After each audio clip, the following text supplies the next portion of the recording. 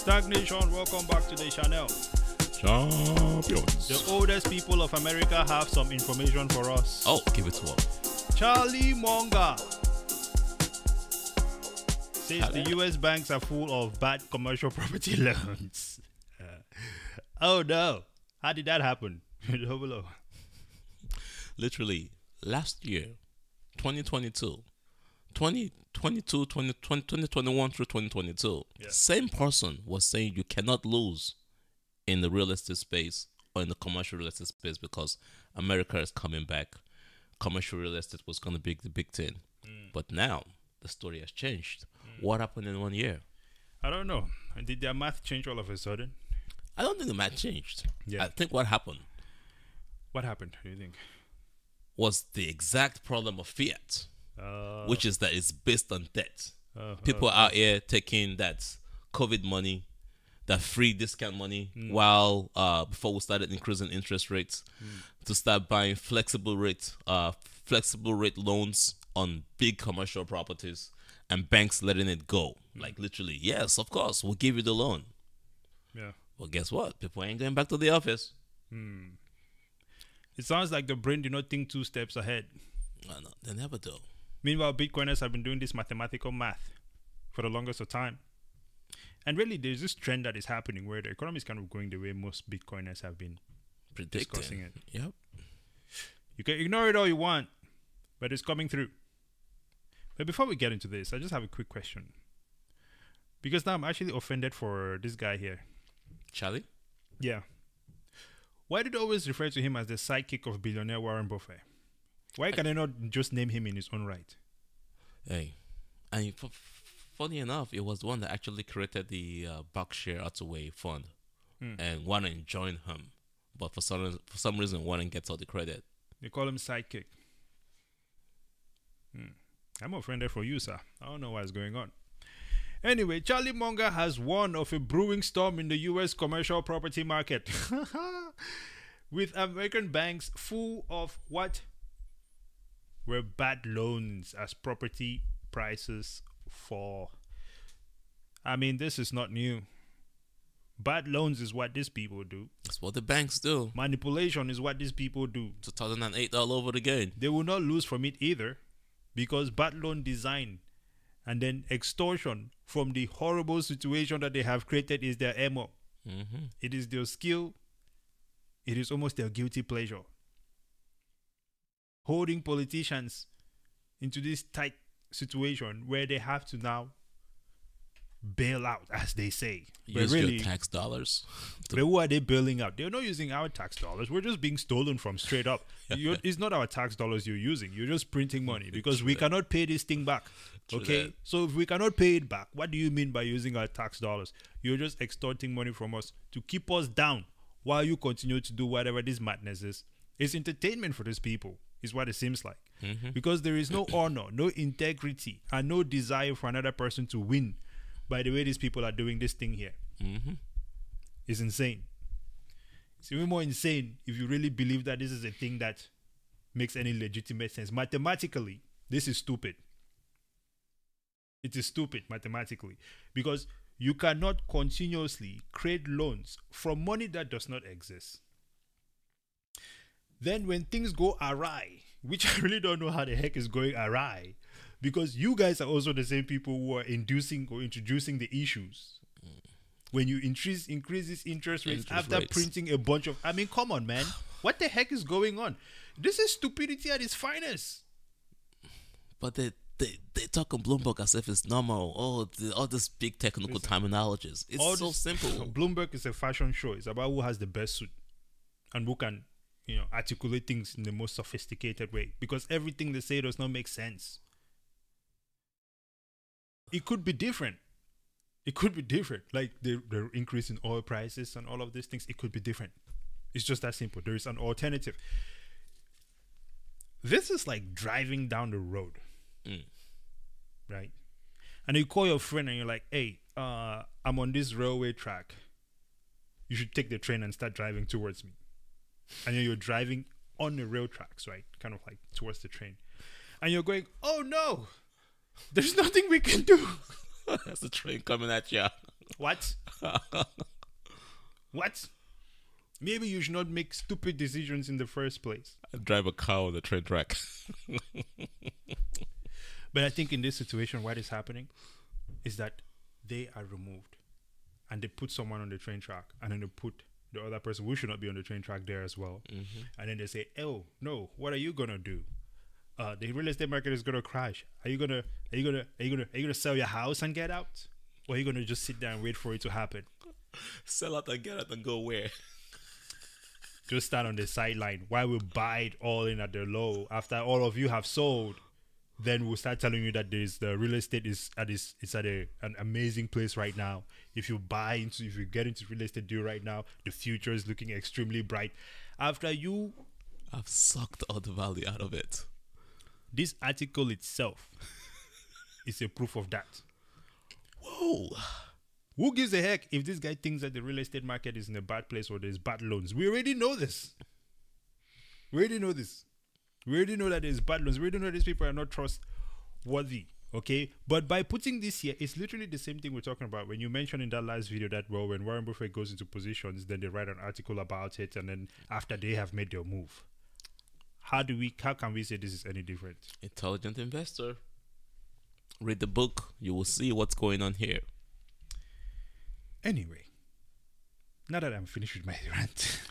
It's a good rant. We need some of that.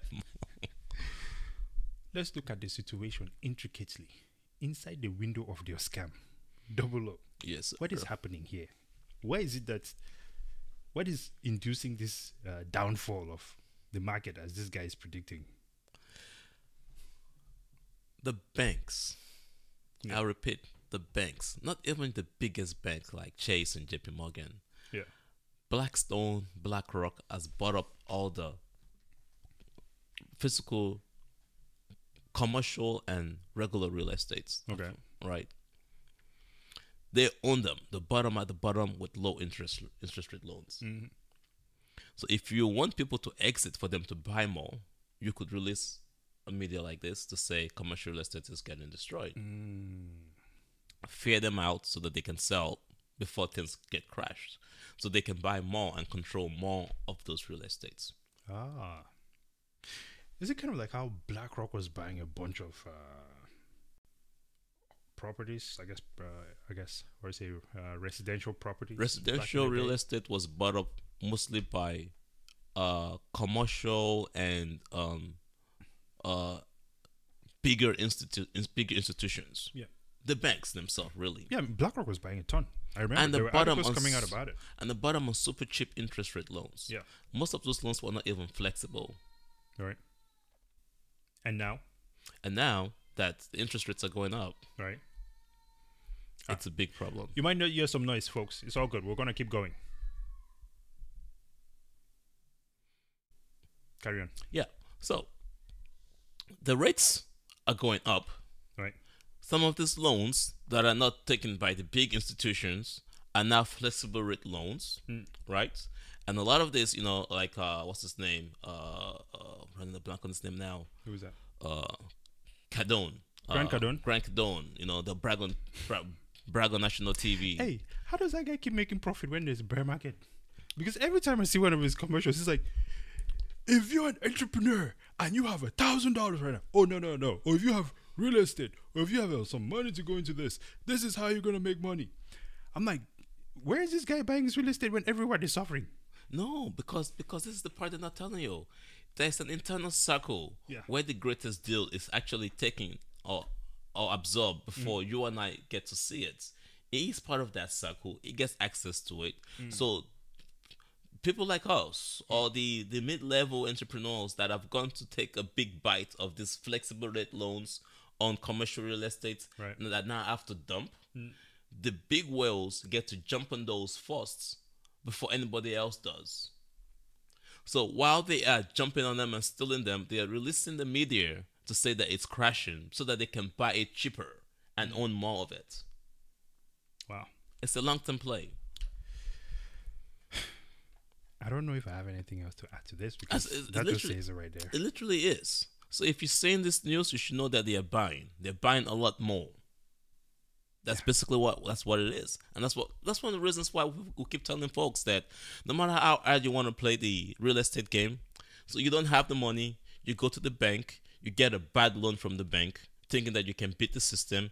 The Federal Reserve increases interest rates, so now you're caught up in it because they all tell you, oh, take the appreciation from this house, right? You've not paid it off, you're still indebted in that house. Double leverage yourself, and then go buy another one, and then go buy another one, and then go buy another one. So next thing you know, you have 10 properties that is all indebted, but at the same time the Federal Reserve is increasing interest rates, so the debt on the house, the taxes on the house, the payment on the house goes up. The same Federal Reserve is also trying to kill employment, shut down the government. So now your rentals or the businesses in your in your commercial properties or in your residential real estates are also now suffering. So now your tenants maybe cannot pay. The businesses cannot pay. So now you that have over leveraged are in serious trouble. But the bigger ones, the big institutions can hold longer. They have the money. They've been stealing for years, so they know what to do. They'll now buy you up. So you think you're winning that game? If you're not a big whale, you're going to lose. This is why we say, freaking look at Bitcoin. They cannot do that to you in Bitcoin. It's that simple. Forget about all that stress. You can't control the Federal Reserve. SEC for sure is not securing or protecting you. FDIC, forget them. They're not protecting you either. Yeah. That's kind of what it says in the fiat standard there.